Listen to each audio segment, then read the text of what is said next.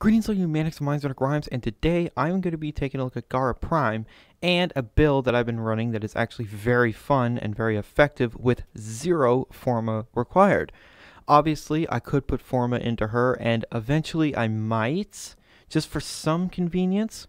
So this build has really two main important parts: an augment and a Zaw hammer with Exodia hunt. So let's go over the Gara build first. So this is how I built Gara Prime. Now, obviously, this is zero Forma. You can Forma her as much as you want, but spectrosiphon. 50% chance to drop an energy orb. Unfortunately, no matter what you do, 50% is always going to be 50%. But anyway, it doesn't really matter because that's where Exodia Hunt comes in. You might see that range and be like, that's a bit low for a spectrosiphon build, but honestly, once you see what Exodia Hunt can do, plus this, it won't matter. You already know where I'm going with this. Infinite energy, essentially. So, I'm pretty sure this is how I built normal Gara, or something very close. I don't know. I subsumed her as soon as I got Gara Prime. So, anyway, yeah, it works very, very well. Adaptation could definitely be here instead of something like Augur Reach, because adaptation will help her tank. But whatever. So let's go over the, hammer. So this is me mallet. I prefer Shattering Storm because of its combos that works very, very well with Exodia Hunt. I have Corrosive on here, and this is a mostly status hammer. It's sort of a hybrid, but not really. And also, it doesn't matter because this thing could go to level cap with only Condition Overload. That's how broken melee is. Fast attack speed, all of that. I'm not going to use the Volnus Prime, because the Volnus Prime doesn't pull enemies in. It's a very, very strong hammer, though. It wrecks everything as it normally would. Anyway, so let's go into Steel Path. So, what do I think about Gara Prime? Well, she looks fucking fantastic. Let's just state that. After I'll show my fashion if that's something you guys care about, which is, valid because, fashion is endgame. There really isn't a true endgame. The only endgame is fucking runway models. We're runway models of death. So, the Astilla Prime can in fact handle Steel Path, but I'm going to be mostly just using my melee. And is that assist? God damn it. Gara, I'm not going to question where you got that assist from. I don't want to know. Probably something to do with Nidus.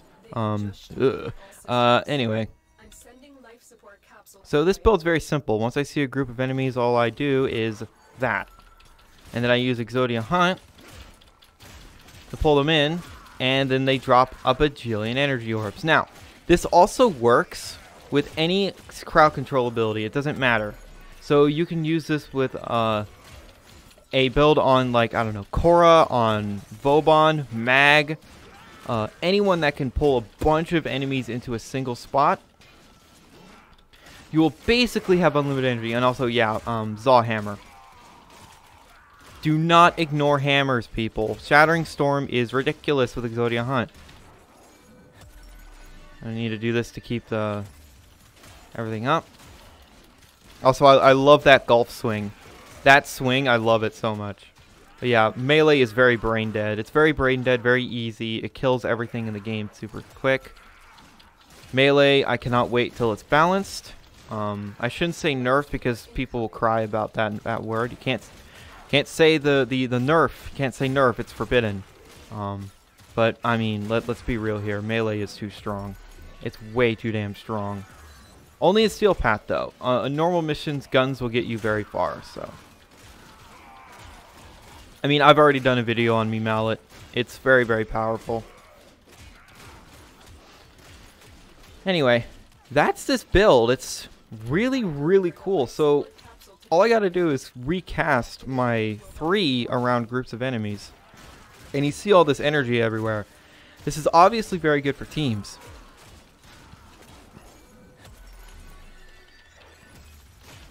So, like I said, you could put this ability on Mag. You can put it on Vauban. Vauban might actually be a bit better, just because of how Vortex works. You can put this on, well, any frame with crowd control. If you put this on Korra, yeah, that's infinite energy while you're farming stuff with Strangle Dome. So that's very, very good. And also, if you have Arcane Energize for some unknown reason, then yeah, literally unlimited energy. And just cast it. They get distracted. Now, it can die real quick, which is unfortunate, but it really doesn't matter too much. And yeah, doing this, yeah, Gara is basically indestructible. I mean, she's already a really tanky frame. Her main tankiness does come from, you know, her 2, but also the fact that her 2 kills people. Anyway, let's... It's always this fucking room. I am tired of seeing this goddamn room on this tile set. Every single time I do Steel Path, it's this room. So let's just put this down. Even if the enemies are glass, they're still going to be affected by it. So keep that in mind. I am going to kill the Acolyte, though. Because I still think I have the... Yeah, I have the resource doubler. So I might as well, right? I might as well get some more steel essence, even though I don't need it. Yeah. I mean, you just put that down. Enemies go towards it. And then you just Exodia hunt them. And, you know, you rob them for their energy. It's great. I need to micromanage the life support. And then I can just slam Exodia hunt. There we go. That worked. Pull them all in, and yeah. Obviously, it's much better in a team because you'll be benefiting the team greatly. Solo, yeah, it works very well, especially if you have low efficiency. It's a very good ability. Like, her 3 might not be the fanciest ability, but with the augment, it's very helpful. It doesn't do damage. It doesn't, you know, help. Well, it kind of does help kill. It's a little fragile, but hey. I don't think you can complain about basically unlimited energy when a lot of frames in this game need a shit ton of it. This will also benefit if you use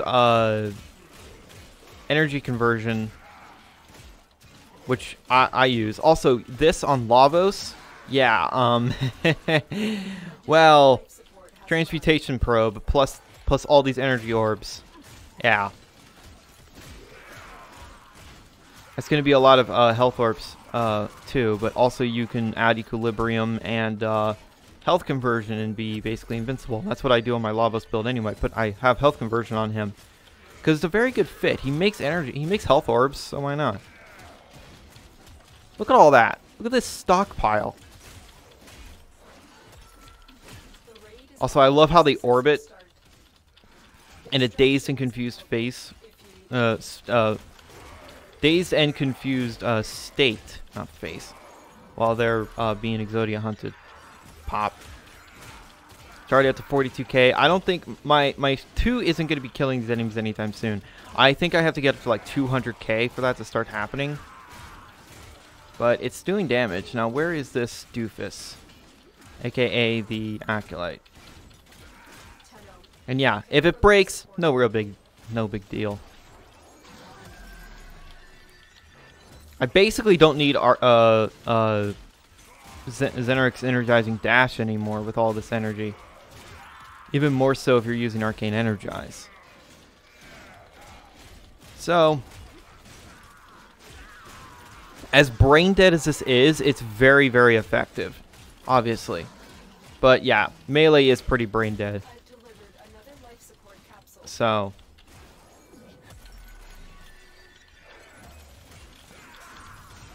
I really wonder when the gun buffs are happening. I'd rather have gun buffs before the Sisters of Parvos, to be honest. Although they might, it might come. Those two might come at the same time. Who knows? I don't really know. Pop. Yeah, I can do finishers on the enemies too. That was 400k. I don't know where this Acolyte is, by the way. Where the fuck? There we are. By the way, the Acolyte gets confused by the 3, which is funny. Hopefully it's no one annoying. Okay, misery. I'm gonna wait for them to come down here. If they will at all. Because I don't... I want to fight near my 3. So I'm just gonna have to wait a bit. Or you know what? I can just...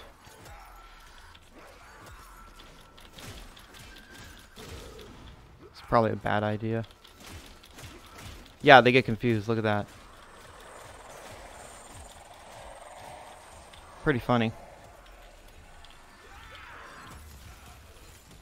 I don't know why that works. I'm not complaining. I'm not going to question it. So yeah, they did a bit of damage to me, but that's fine. I need to do this, and then I'm going to skedaddle. Because I proved my point. This build, this setup is pretty damn effective.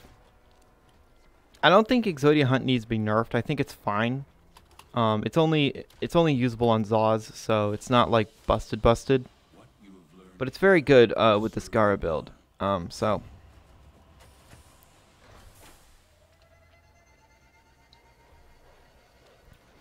like I said, it doesn't just work on Gara. It can work on any frame with a crowd control ability that can group enemies up together. Even Nidus would work pretty well with it. I can imagine like a health conversion, no, energy conversion Nidus with the crit buff would be stupid. It'd be red crits everywhere. Yeah, again, this is the build. Obviously, you can just, you know, put on adaptation instead of augur reach. I don't have the space for it, though. I have to put some forma into her. And that's probably what I'm going to do. I'm probably going to put a D polarity here, and then I'll put on adaptation, and I also do want to put something in the Exos slot. The number one pick for me usually is simply Vigilante Pursuit. I mean, see the enemy locations, you get more crits on your primary weapons. Obviously, you could put on like Cunning Drift or Power Drift, whatever you want, really. But you know, I might also put a Aura Forma on her, although maybe not. I'll probably do all that once I get a affinity booster. I don't want to spend money on applied on an affinity booster. So that's this build in Steel Path. In normal missions, it still works. Having spectrosiphon there to, you know, confuse the enemies and make them group up, and then you kill them and you get a lot of energy works very well. But sometimes there just isn't enough enemies for it to be super consistent. In Steel Path, there's a lot of enemies, but it still works very well. Just, you know, nullifiers can ruin your day with it. And the mirrors are kind of fragile, which is unfortunate. I kind of wish the mirrors had more health. I wish that you could give them more health by casting your 4 on them, but you can't. And this is the build for the hammer. Very good, very powerful, very simple, very generic. It's just a melee weapon. Just swinging at enemies, they die, no matter what level they are, no matter what armor they have, no matter how much health they have, they die real quick because melee is balanced. And it's made from these parts, if you were curious. Anyway, I think that just about does it for this Gara Prime video. Anyway, for fashion stuff, you know, I have the shards because a friend of mine gifted me the deluxe skin. I have this ephemera, and my colors are these. So that's that. So I hope you enjoyed this video. And remember, it doesn't just work on Gara. I might make other videos with spectrosiphon on other frames. I think Korra is definitely a very good pick for it, because the enemies, with enough range on Korra, the enemies don't get a choice to shoot at the mirrors while they're being suspended and whipped to death. So that's very good. I've done it in missions where there was a Korra and there were just energy orbs everywhere. But, you know, Gara Prime looks fucking phenomenal, by the way. I think I actually like the way she looks compared to this skin. I mean, this skin looks sick. Don't get me wrong, but you know, the skins look pretty similar to me, which I'm not hating. It's great, and yeah, I do have the deluxe skin, which is cool, but I have her prime now, and her prime looks better. So, hope you guys enjoyed this. Oh, also forgot I have the glass Syandana. So I hope you guys enjoyed this. Thank you guys so much for watching, and remember, in Trilby, we trust.